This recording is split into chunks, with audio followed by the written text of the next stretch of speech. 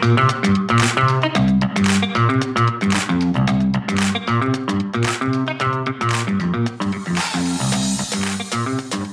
and welcome to Oncology for the Inquisitive Mind. Each year, the prestigious Beverly Alt Scholarship provides senior fellows at the Kinghorn Cancer Centre in Sydney an opportunity to enrich their educational and career training activities. This fellowship honours the life of Beverly Alt and the compassionate care she received at the Kinghorn Cancer Centre. As such, our very own Dr. Josh Hurwitz abandoned me to go gallivanting in the United States of America. He was able to attend the San Antonio Breast Cancer Symposium in Texas, as well as engage with some of the brightest minds in cancer care and research at the Dana Farber Cancer Institute in Boston. Meanwhile, I was left to freeze in one of the coldest Australian summers on records. No, I'm not bitter. Oncology for the Inquisitive Mind, supported by the Kinghorn Cancer Centre and the Beverly Alt Scholarship, is incredibly honoured to present a series of interviews with specialists who have influenced the course of medical oncology on both a global and personal scale, providing the promise of innovative, personalised medicine. In this episode, Josh interviews Dr. Erica Mayer. Dr. Mayer graduated from Harvard Medical School and spent time at Brigham and Women's Hospital before completing her training at the Dana Farber Cancer Institute in Boston, which she joined as a senior specialist in 2006. She is currently the Director of Breast Cancer Clinical Research at Dana Farber and brings unparalleled expertise to both research and patient care. Welcome back to another episode of Oncology for the Inquisitive Mind. As you probably are aware, I'm sitting here with Dr. Erica Mayer. Thank you so much for being on the show. Thanks so much for having me. So this is the first of a series of breast cancer clinician interviews that we're doing. And I think the way we always like to structure these interviews is kind of understand your drive and understand your history. So Erica, if we head a little bit into your past, can you tell me a bit about your journey of getting into medicine, oncology, and really finding your niche in breast cancer? Yeah, thank you so much for having me. And I love to take it back a few years. So I, like many physicians, I grew up with a physician as a parent. My father is a medical oncologist as well. And so I grew up around medical oncology and used to visit with him on rounds and knew the kind of work he was doing. So I always found that really interesting. When I got into medical school, I really wasn't sure what I wanted to do. Everything looked great. And I trained in internal medicine thinking I was going to be a gastroenterologist, actually. But around the time that I was an intern in medicine is when the very first targeted therapies came out in oncology, specifically Gleevec. And all of a sudden, we had this pill that you could use to treat cancer. And it just seemed like the dawn of a whole new world of how we were going to take care of this disease. It was really exciting, and it looked like such a great combination of discovery in the lab and something you could do for patients. Plus, I think for many of us in oncology, we love the longitudinal relationships and the way that you can provide so much benefit to people. So even though I tried at times not to do the same thing my father was doing, I couldn't help myself because the field is fantastic. So came and trained in medical oncology. And when I was a fellow, I had the wonderful opportunity of having the most amazing mentor, Dr. Eric Weiner, who I think you know. And he has been a mentor for many, over decades, but he's just an absolutely amazing person and took me under his wing. And that's how I put down my roots in breast oncology. It's always a very interesting story that a lot of people, when they find their niche, it's about the people they know and their experiences within the field. And I'm assuming you probably don't use Gleevec anymore. And so you jumped into breast cancer. And what made you lean towards, I guess, a research-based pathway? And I know Eric obviously is very big into the research, but even he started in the private world and sort of jumped across. Can you tell me a bit more about that sort of journey for you? Well, I did my fellowship at Dana Farber, and Dana Farber is a hospital with a dual mission of discovery and clinical care. Everything we do at the Farber is designed to maximize that balance. And so when you train there, or when you practice there, it's in some ways expected that not only are you providing the best possible clinical care, but you're also doing everything you can to move the field forward, whether that's in laboratory-based research, clinical trials research, outcomes research. So every single person who we work with at Dana Farber is involved in research in some way. And part of my training as a medical oncologist was not only how to take care of people with breast cancer, but also how to put people on trials, how to design trials, how to get a trial through the IRB, how to be the PI of a trial, how to present a trial to a patient in clinic and describe what the trial's about and have that patient share your excitement and enthusiasm for the research question. So that's been part of my training all along and something which is fundamental to how I practice medical oncology and how I am a breast cancer oncologist. Yeah, it seems that you can hold a lot of hats. And at the moment, my understanding is that you head up the trials or part of the trials department at Dana Farber with a focus on sort of the phase 1 and phase 2 trials. Is that correct? Well, I'm our director of clinical research in breast cancer, so I oversee our entire breast cancer clinical trial research program. And we have phase 1, 2, 3 trials that we either lead or we participate in. And we have a very large infrastructure of amazing research managers and research coordinators who help behind the scenes to make this all happen. So we, at any point in time, have about 50 trials that are open and enrolling patients for all subtypes of breast cancer, all stages of breast cancer. Many of these are industry trials where we have sponsorship from our industry partners, but we also have a large number of investigator-initiated or collaborative trials that are generated out of our own observations in the clinic or in the lab. And then we participate very intensely with the cooperative group trials through the Alliance or other U.S. nationally based research groups. Okay, that sounds like a lot of work, but also very interesting. And apologies about the faux pas of being the head. The hierarchy is always a unique world. Tell me a little bit about the Palace trial. So this is one of you were the PI on this trial, and you sort of drove it. But for those that sort of don't know, can you sort of give us a brief overview of sort of this and how you were inspired to start this? Yeah. So during the 1990s and 2000s, there was the development of CDK4/6 inhibitors, so targeted therapies to halt the cell cycle. And I remember very distinctly, December 2012, we were at the San Antonio Breast Cancer Symposium, and our colleague Rich Finn from UCLA presented a phase 2 randomized trial in metastatic hormone receptor positive disease, randomizing people to get letrozole alone or letrozole with one of the CDK4/6 inhibitors, palbociclib. And it was very dramatic. People who got the palbociclib did much better in terms of prolonging progression-free survival. It was like a doubling in progression-free survival. And we all looked at this data and thought, here's the future for hormone receptor positive disease. Seeing that generated a whole flurry of subsequent trials in the metastatic setting, both the industry trials, the Paloma 2, Paloma 3, that led to the FDA approval of palbociclib in 2015 for advanced hormone receptor positive HER2 negative disease. Back to 2012, not long after that data was presented, I sat around one of the round tables in San Antonio with our colleagues at Pfizer who make palbociclib and myself and my mentors at Dana Farber.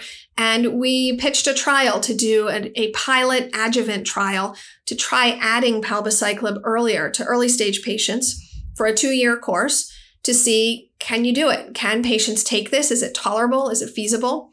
And so we worked together and it became an investigator-initiated trial that we led, presenting data in about 2017, showing that although there are the expected side effects that we see with palbociclib, people could do it. They could take a 2-year course. What we learned from that experience led to the design and development of Palace.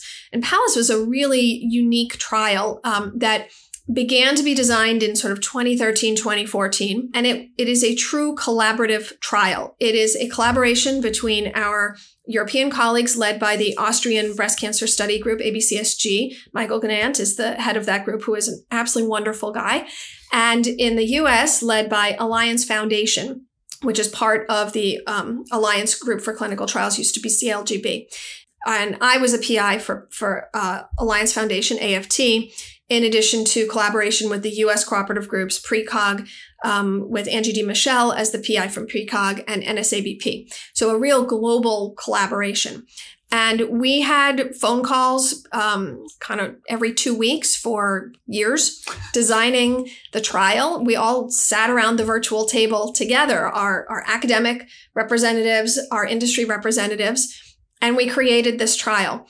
And it has really been an amazing process. Through that collaboration, we were able to do some really groundbreaking aspects of clinical trial design. For example, as part of the eligibility for PALLAS, there was a requirement that a patient had to submit a tissue block.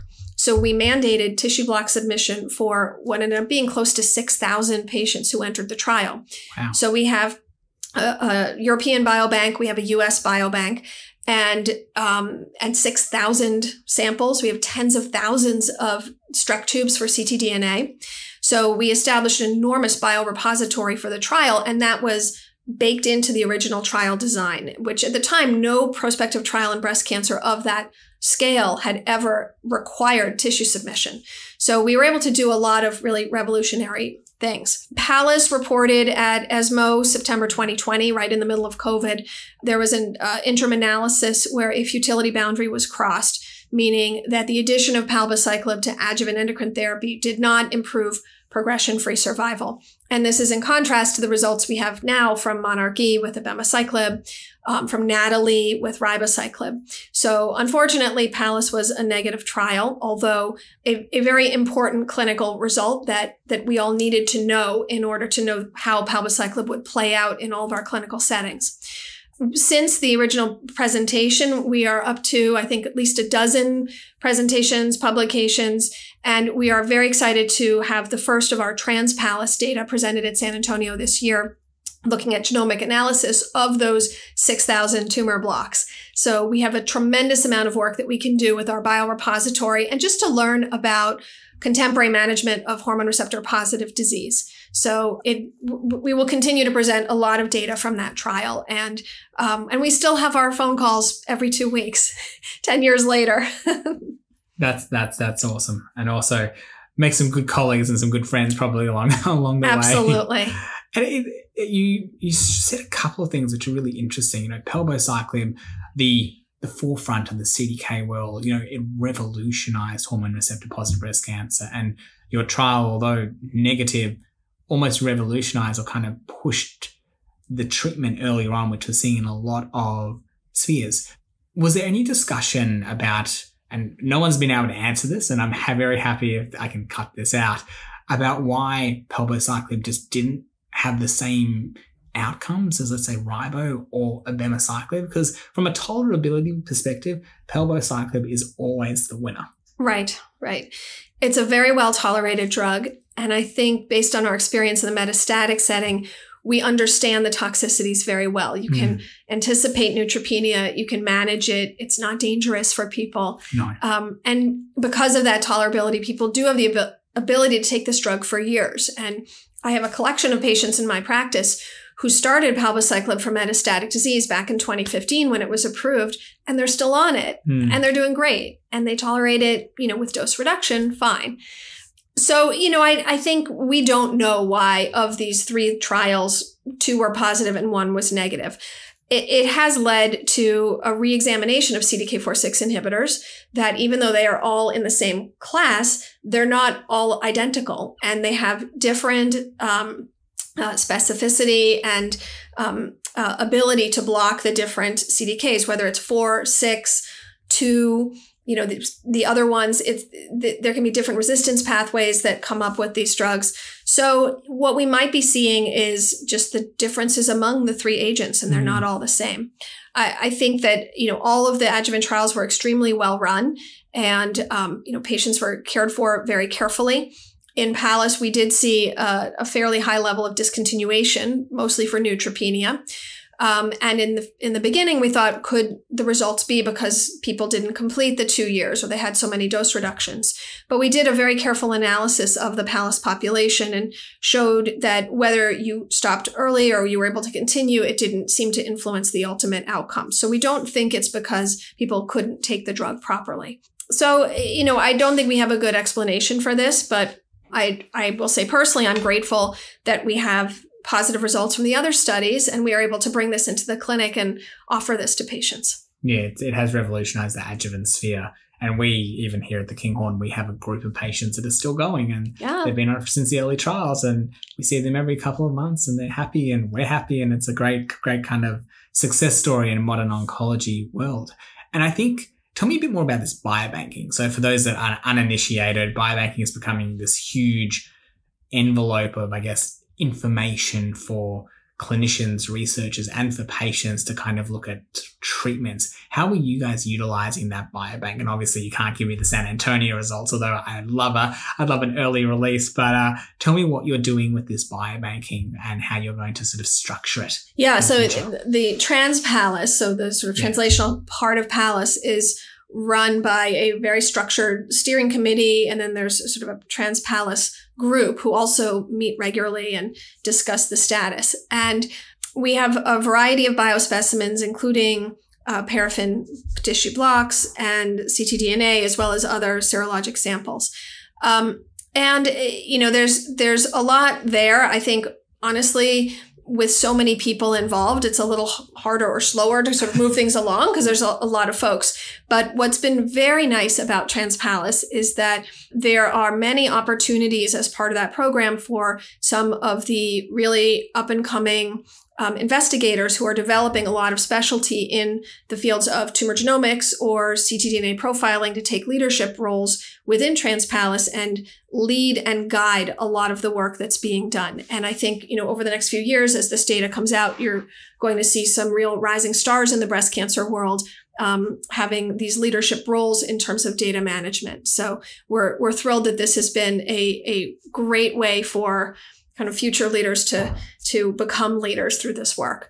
And then, you know, in terms of biorepositories, I think what's unique is that because this was done as part of a collaborative trial, we had the enormous benefit and support from our industry partner, Pfizer, in helping establish the bank. At Dana Farber, we run a large metastatic cohort called Embrace, which is for all of our patients with metastatic breast cancer. And we collect tissue and we collect blood and we bank it. And we are, you know, beginning now to really reap the benefits of this and be able to ask questions to what is now a very large cohort. But in contrast to PALIS, which, you know, has this collaborative funding, Embrace and many other institutional cohorts that exist like this require philanthropic support or grant support. It's very hard to get adequate support to create and then interrogate these cohorts. And so, you know, I think for all of us who work hard at generating research funding and, you know, and try to get grants for our institutions, you know, putting it towards support of the creation of these types of cohorts is really important. Yeah, and it will pay dividends in years to come for patients and hopefully your researchers as well, but predominantly patients and understanding the disease better. Where do you see the landscape of CDK4/6s in the future, like next generations? Is there any whisperings in the world of the medical oncology research landscape that sees what might be next? Yeah, I think, you know, for many of our great drugs, we get the first generation of them, and then we start working with second or third generation that can kind of blow out of the water whatever came first. And I think we're seeing this with antibody drug conjugates. We're seeing this with PI3 kinase inhibitors, and we're also seeing it with CDK4/6 inhibitors. You know, with the scientific knowledge of the cell cycle and all of the different CDKs, there's a whole wave of new agents that are targeting, you know, one of the CDKs or multiple CDKs that are right now in clinical trials, some of which have shown some really exciting results. So I think in the future, we will perhaps eventually have a whole new cohort of drugs that we're using that are, you know, perhaps more specific for the CDKs themselves, or if, let's say, you could identify the resistance mechanism. So let's say a patient is receiving a standard CDK4/6 inhibitor, their disease progresses, you interrogate the tumor, there's overexpression of cyclin E or CDK2. You could then pick a different CDK4/6 inhibitor that goes after that particular resistance mechanism and then find a way to sequence the drugs. So I think that the next wave will be these new generations of agents that are much more potent and precise and that we can use in a very specific way with the patients. Yeah, the targeted future of oncology. That's I think that's what all of us junior specialists and trainees cannot wait to do, because chemotherapy can be that backbone that we no longer really have to rely on exactly as much. Exactly. Changing tact slightly, because I know we have limited time and I could sit here for hours just getting you to talk at me, which I love. You do a lot of work in the sphere of pregnancy and breast cancer. And I feel, breast cancer in itself is such a challenging field, but pregnancy and breast cancer probably doubles the stakes. Having very limited experience in this field, I'd love to sort of get your take on how you manage it and, the safe trimesters to give chemotherapy and what your approach is when dealing with someone who comes in with, unfortunately, a cancer, likely in their very young years, while being pregnant. Yeah. So our patients at Dana Farber tend to skew younger. Much of that is related to the wonderful work from my colleague Ann Partridge, who runs our young women's cohort. So, within a younger population of patients, you do occasionally see this collision between breast cancer and pregnancy. And especially nowadays, as many women are having their first or later pregnancies in their mid to late 30s or even early 40s, that is a time when the rates of breast cancer begin to go up. And so we are seeing with increasing frequency breast cancer being diagnosed in people who are pregnant. And having seen this a few times in the clinic when I was in training, I was really interested in, how do we manage this? And I think the deep challenge here, it's almost an ethical challenge, is that our job as medical oncologists is to do our best treating our patient, curing their cancer, giving them the best possible treatment. And our patient is the mother in this situation. But then you have this second patient, you have this developing fetus, and they're also going to be exposed to potentially whatever you're offering. So when you are coming up with your treatment plan, you have to actually think about both of these people, and how your decisions are going to impact both of them. And what we find is that when you're trying to put together a treatment plan, you want as much as you can to adhere to our modern standards of care, our most contemporary management. But when a patient is pregnant, there's always an element of compromise. There's always something that is a little bit different. And so our job is to figure out, well, how far away from our standard of care would I need to deviate to effectively treat this patient? And how important or not is the compromise? And so what we find is that each woman's treatment plan becomes highly individualized, because we need to think not only about her cancer, her subtype, her stage, her presentation, but also where in the pregnancy is she? What trimester? How is the pregnancy going? What are her goals? Any obstetrical history we need to know about. So we have to try to put that all together. And treating breast cancer in pregnancy is really the ultimate multidisciplinary situation, because, we already do a lot of multi-D care with surgery and radiation oncology, but now we have to bring in our maternal fetal medicine colleagues who actually, are just incredible doctors. And it becomes really fun in a way to bring them in and try to put the pieces of the puzzle together to make the treatment plan. Several years ago, we established a prospective cohort where we collected data on the management and treatment of our patients with breast cancer and pregnancy. And we've had several publications come out of that experience, which have helped us and hopefully others with coming up with sort of standards of care. What we find is that there are some aspects of our standard breast cancer management that, for the most part, we can do pretty seamlessly. For example, surgery. We can do surgery for breast cancer patients who are pregnant in any trimester. There's a kind of a myth that you can't operate in the first trimester, but you can. And we can do lumpectomy, mastectomy. We can do sentinel lymph node biopsy. We can do immediate reconstruction. So really anything you would offer a patient normally, you can do this in pregnancy. And also, as you alluded to, we can give chemotherapy in pregnancy, not in the first trimester, but in the second and third.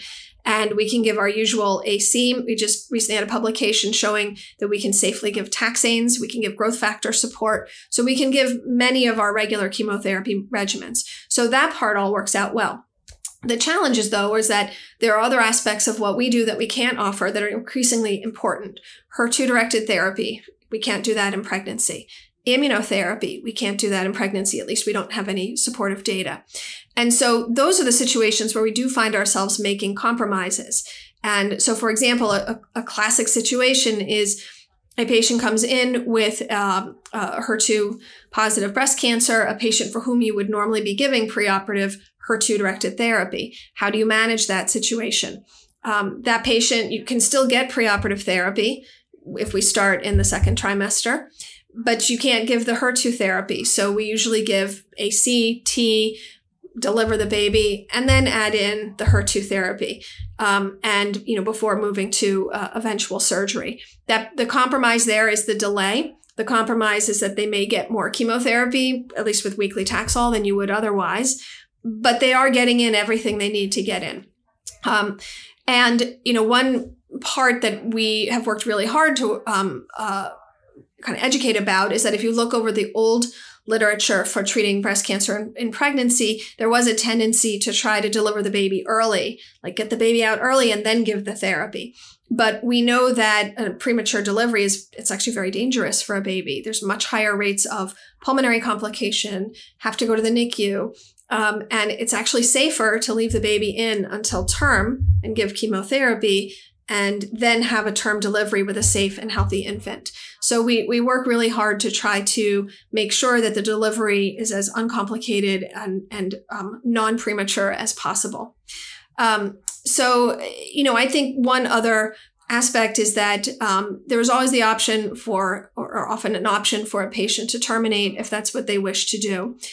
It's not necessarily something that we encourage as part of our discussions. Our discussions are more around how to effectively treat the breast cancer. But that's a complicated topic to talk about with patients, particularly in the United States nowadays.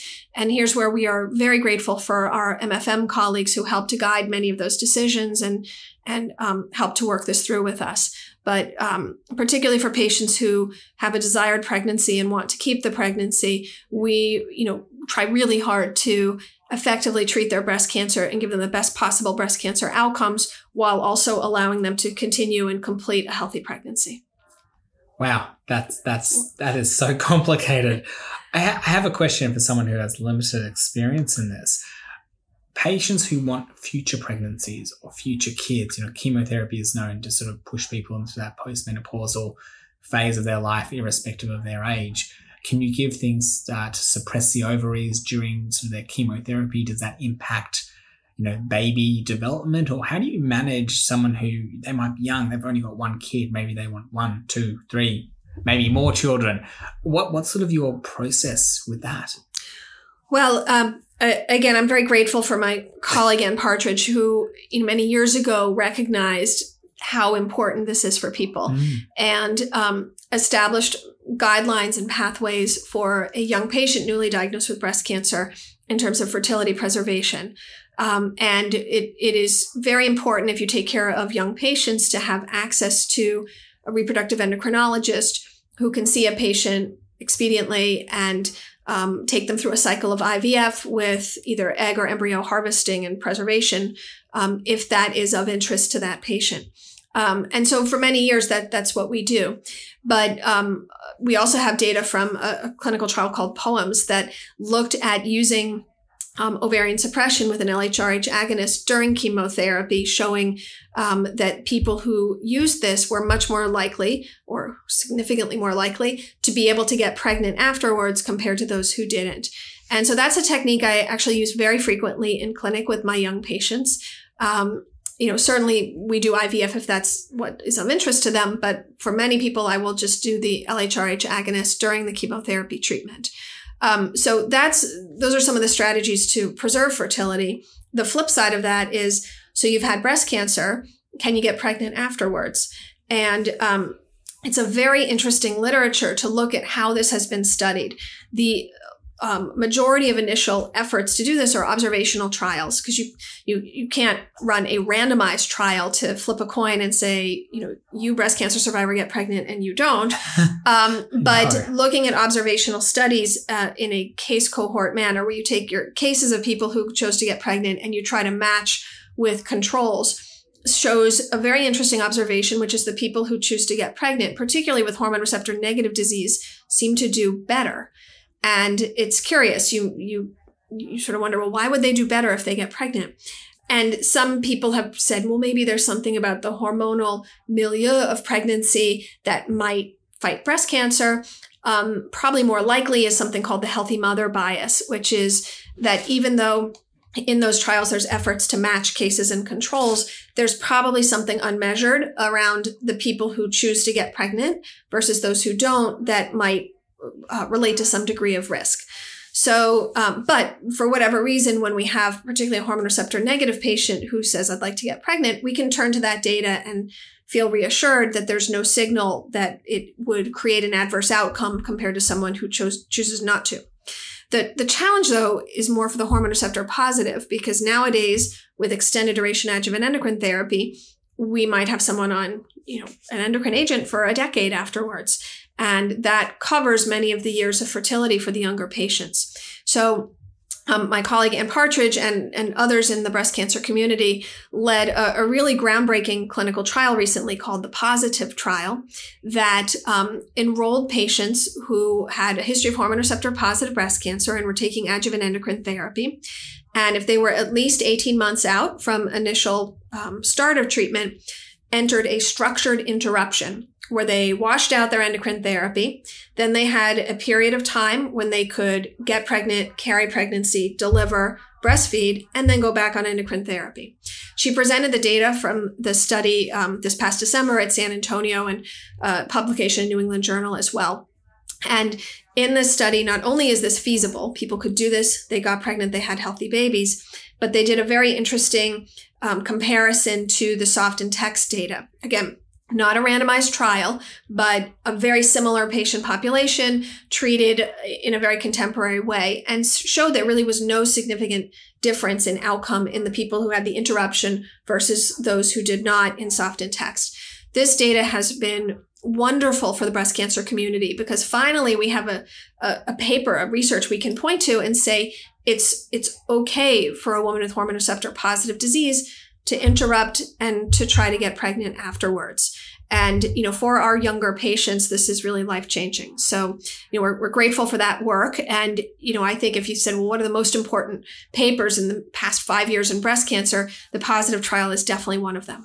Yeah, it's almost mind-blowing when you think about it. It's like we were always taught endocrine therapy, you've got to continue it. And it's like, here's a cohort of patients you think of exceptionally high risk and you give them a break and they're still going to be fine. So it's an amazing positive step forward. I know, terrible pun. I might edit that one out. Moving on, so you predominantly treat hormone receptor positive breast cancer patients. And we've spoken a little bit about the future of targeted therapies and the future of breast cancer with, I guess, ADCs and PRC3 kinase. What is your over the next 5 years of your research or your clinical life, what do you see as like the next step you can either be adjuvant or maybe we'll say metastatic, which is probably a nicer thing. PRC3 kinase, I think, is kind of coming into the fore. Or do you see this as like an additive after the CDK4/6 sort of empire sort of recedes and you look at your next line? Where do you see these sorts of drugs slotting in? Well, I think the future of our trials and research is actually going to be increasingly built around ctDNA because we are increasingly able with ctDNA to monitor kinetic mutations and monitor disease status in an incredibly unique way that might allow a much more organized and cerebral selection of therapy for patients. Much of what we do is so empiric. But if a patient progresses on a CDK4/6 inhibitor, which resistance mechanism is at play? Is there an ESR1 mutation? Is there a PIK3CA mutation? Is there, a FGFR mutation? What is driving that resistance? And I think our vision is we could, check ctDNA and, give them an oral SERD if they have ESR1 or PIK3CA or something else. And being able to very precisely match the patient, the patient's tumor's mutation with the available targeted therapy.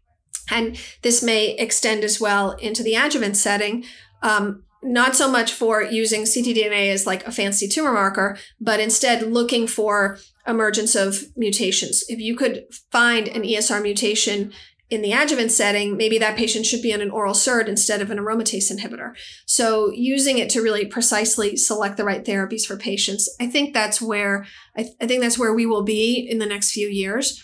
That is, of course, an enormously expensive endeavor because these are not cheap tests. But perhaps with, better technology, it could become incorporated into kind of a framework of how we take care of these patients. Yeah, there's not a cheap test out in Australia to self-fund. A single ctDNA analysis is like 3,000 USD, so it's like 5,000 Australian, or maybe 4,000. But it's not something you can do every couple of months to check the response of your treatment and those sorts of things. But that's the key to future of oncology, isn't it? Having a test to tell you what the next best line of therapy is. It makes going through training useless. All you need, all you need is a CT. The magic ctDNA. And I'm an oncologist with 30 years experience. I have a couple of curly questions, if that's okay.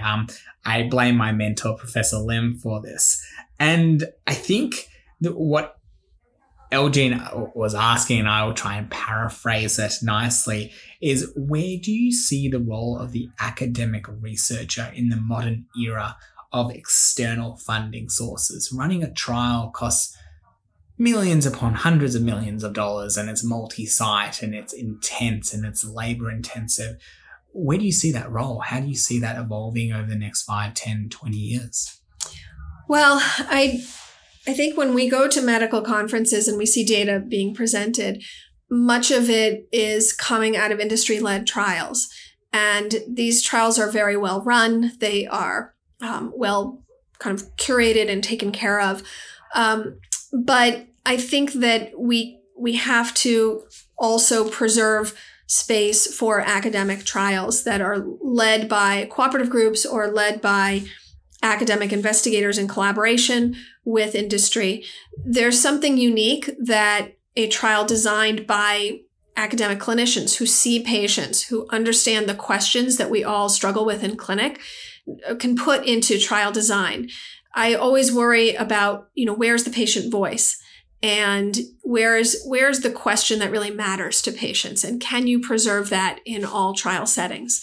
So I think that we, really need to keep kind of nurturing the development and training and growth of academic clinicians and academic trialists so that our trials are designed by people who understand, what are the most important questions that we face in clinic, and not just trials that come from our industry partners. Yeah, it's about understanding the value of the trial and the value of the question being asked. Mm-hmm. Do you find in sponsor-led trials it's difficult to dictate the agenda, or is it a bit of a balance between clinicians and the expectations of the person being like, I want this trial, and the pharmaceutical company saying, well, this is how we want to run it? Is there a discourse for that? Sponsor trials are typically designed using a steering committee, which is composed of both representatives from the industry as well as academic colleagues. And much of the design reflects all of those voices together. There may be recommendations from the academic side that might not sit well with the sponsor side, and it's their prerogative not to go with it. But I think the dialogue and discourse and sort of, trying this and trying that makes a healthier trial, and a trial that perhaps is more pragmatic and reflects the needs of the patients. But we have somewhat different goals. I mean, I think everyone wants what's best for our patient care, but, we're really very focused on what result and what outcome will be most helpful for us in clinic. We're not thinking necessarily about, the FDA approval and how broad will that be, or when is the patent life up, or, the things that are of more concern to the sponsor. So, people do have different kind of priorities, but I think we do have wonderful colleagues who work in industry, many of whom used to work with us before they moved over. And, we have friendships with them and trust and open communication. And I think that that's an important piece, because when one sits at steering committee, it is a group of colleagues and friends working together. And hopefully that translates into the best possible trial. Different agendas, but the same ultimate goal, I think. Yeah. That would be the end of my very difficult section. You can blame Professor Lim for that. One final question before we wrap up. what do you see the role of immunotherapy in hormone receptor positive breast cancer in the future? Because historically, it hasn't really played a part. It's all been targeted therapy, which is wonderful. But do you see immunotherapy becoming a part of our practice, or any potential upcoming trials that might be changing that paradigm? Yeah, it's a tricky question. I always feel like in the breast cancer world, particularly when these drugs came out and were so successful in melanoma and lung cancer and kidney cancer, that we were kind of watching a party happen and we weren't invited. I'm grateful we can use the drugs for triple negative disease for sure. The efforts in advanced breast cancer have been not as helpful, and trials trying to combine IO with chemotherapy for hormone receptor positive disease have not really shown a strong signal of benefit. I did recently present data from the PACE trial, which was looking at the question of continuation of CDK4/6 inhibitor beyond progression with a switch in endocrine therapy. And as part of the trial, we actually had a triplet arm of palbociclib, fulvestrant, and the IO drug avelumab. And this is a small arm of a randomized phase 2, but there was a signal of activity and it was well tolerated. So it's possible that what we need to do is put together kind of combinations that are not just chemo IO, but include other agents as well. Most recently, just a few days ago at ESMO, we heard some data from preoperative trials for hormone receptor positive disease, chemo alone or chemo with a checkpoint inhibitor. And 2 trials were presented. In both trials, the addition of the IO improved the path-CR rate. Whether that leads to an improvement in event-free survival, we're going to need more time. Mm-hmm. But it would be very exciting if there was a role that opened up in the preoperative setting for IO for hormone receptor positive. I think, though, the big question and challenge will be, hormone receptor positive disease is very heterogeneous. We've learned this just through Oncotype. And who would be the patients where you'd want to consider the addition of IO? I don't think it'd be appropriate to give it to everybody. And we know from the triple negative space that although it helps, there are important side effects that can create lifelong problems for people. So how would we ever select the correct, both high-risk hormone receptor positive patient, but also a patient whose disease has the right characteristics to be sensitive to IO? So I think that's going to be an exciting area to watch in the years ahead. And oncology just keeps getting more complex. Yeah, it does. Dr. Mao, this has been incredible, and I could keep asking you so many questions, but I suspect you're a little bit jet lagged. We're currently doing this interview in Australia, but I had one final question, if that's okay. If you could give your younger self, some advice, career, life, oncology, or anything of the above, what would those pearls of wisdom be? Things that you've learned over your years of becoming an incredible clinician, researcher, multiple hats and sort of big trials and sort of pushing the field forward. What are your pearls of wisdom? Well, I think if I were, speaking to someone just starting out in their career, a very important thing is mentorship and surrounding yourself with people who care about you and care about your success more than their own, who find no greater pleasure than seeing their mentee up on a podium or presenting the data and doing everything they can to get their mentee there. And I, had the benefit of working so closely for years with Eric Weiner, and I worked with Ann Partridge and Nancy Lynn and just Sarah Tallaney. They're wonderful mentors for me and friends and colleagues. And, I think having that kind of relationship with someone who you can lean into and really has your back is very important for someone just starting out their career. I think also, this is an academic road is a hard road. There's a lot of work that you need to do. And sometimes that means that you're, working late at night on your computer, or you take your child to sports practice and you're working on your computer while they're doing their sports. And that's just kind of part of the field sometimes. But finding those little nooks and crannies to get a little bit more done, write another paper, write a review article, write a grant. There's just a lot to do, and figuring out how to balance your life and run your life so you can get those activities done is important. Very sage words of wisdom, Erica. Look, thank you so much for being on the show. I won't hold you anymore, and maybe you'll get a nap afterwards. But look, thank you again. This has been absolutely brilliant. Well, thanks so much for having me, and I'm so honored to be on your podcast. Thanks. Thank you for listening to this episode of Oncology for the Inquisitive Mind. You'll find links to the rest of our episodes on our website, inquisitiveonc.com. There you will also find a collection of weekly blog posts, useful resources, as well as links to our Twitter and LinkedIn pages. This is Oncology for the Inquisitive Mind, a podcast by ADC Productions.